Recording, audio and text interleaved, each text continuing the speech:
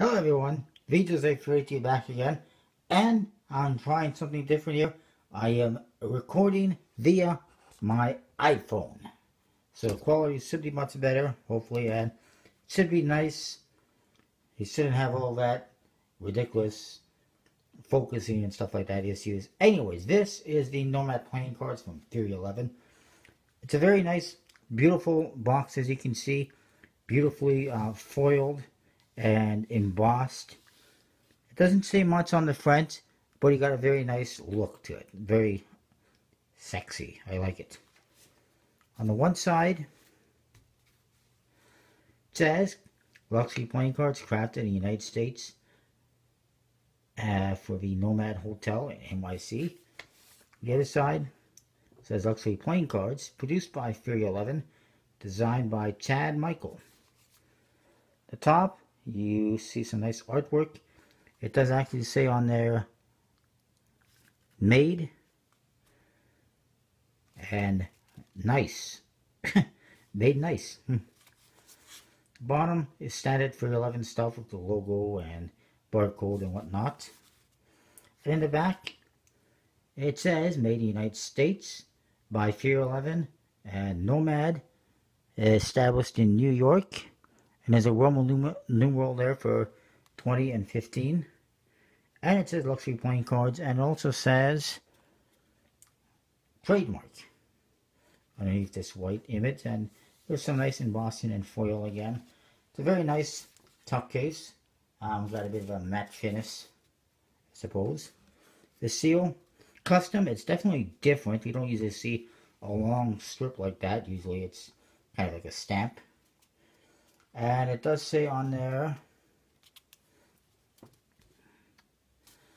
I don't know if I can read that or not. Okay, the top says, the seal of the state of New York, founded in 1624. And the other side it says, north of Madison Square, 1170 Broadway. So you got kind of the address on there and the seal of New York. Pretty cool. On the flap, it says USA, NYC. And it says some stuff in Latin that I'm going to butcher. Actually, I'm not even going to bother. It says stuff in Latin. It also says Fury 11 and the NoMad Hotel underneath USA and NYC.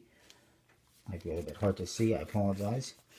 Here we got a couple of logos. I believe that's the Fury 11 and NoMad Hotel logo. Actually, sorry, this here is a CM for Chad Michael. Right here. And the other side, I think, is a T and an X. I think it's supposed to be 311. I'm not sure. This is what it is.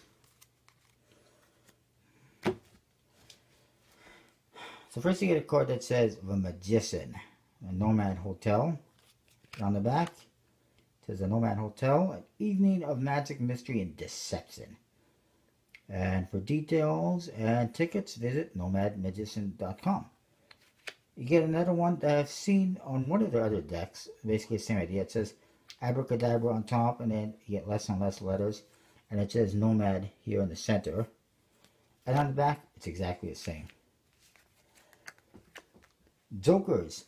You get this weird Pinocchio guy. Big long nose and pointy ears and a little bit weird. It says Joker on the top. There is some kind of a symbol in the one corner, and the lower corner you have a symbol that has an N and an M for NoMad.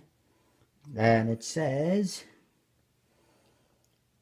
The Simple Fool, New York, USA, and the NoMad Hotel on the very bottom. It's kind of hard to see.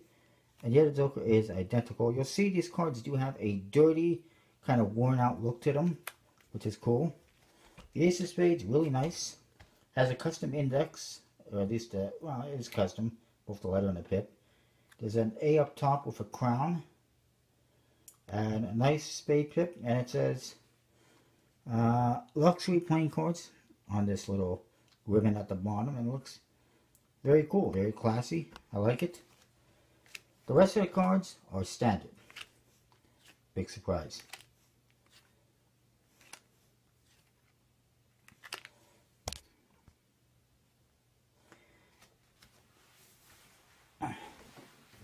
I kind of like this deck. It's a very cool deck.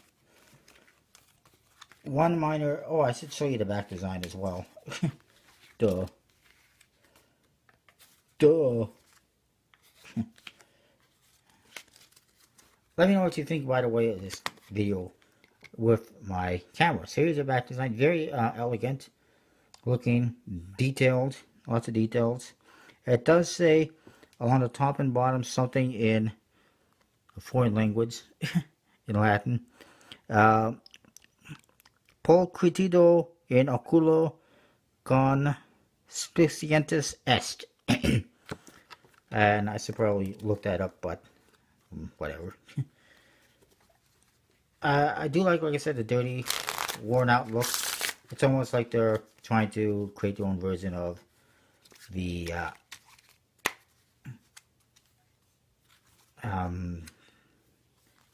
1800 series from Ellusionist, except a little bit better, I think. The only thing I would mention or would note is, you might be able to tell, but there's different discolorations on the backs. It kind of makes it a little bit odd, but that's just a minor detail. It'd be nice if they all had the same color instead of having different colors. It's nice to have different stains on the faces, but on the backs, it seems unnecessary. But the cards do have a nice stock and finish. They handle good. I like them. I've been playing around with them a bit. Overall, as far as the artwork is concerned, the style, the theme, I should say, I do like the theme. I like the artwork. I do think it would have been nice if there was a little more customization, but that's just a minor thing. So I will say 4 out of 5. Handling, usability, I like it. Handles good so far. I will say 3 3/4 out of 5. And as for usability, absolutely, it's basically a standard deck of cards. 4.5 out of 5. Or I should say 5 out of 5, really. I mean, it's a standard deck of cards, so it's definitely usable. Okay, I'll say 4 3/4 out of 5, just because the Ace of Spades has got a different index and it kind of stands out a little bit. But it's still usable. Anyone can use it for cards and Magic because everyone's familiar with that. Everyone will recognize it right away. Oh, that's the queen, that's the king, that's a spade. You know, no concerns with that whatsoever. So that is that. Overall, I'll say 4 1/4 out of 5. I like it. It's pretty cool. And I will see you next time. Let me know what you think of this video quality, and I'll see you next time.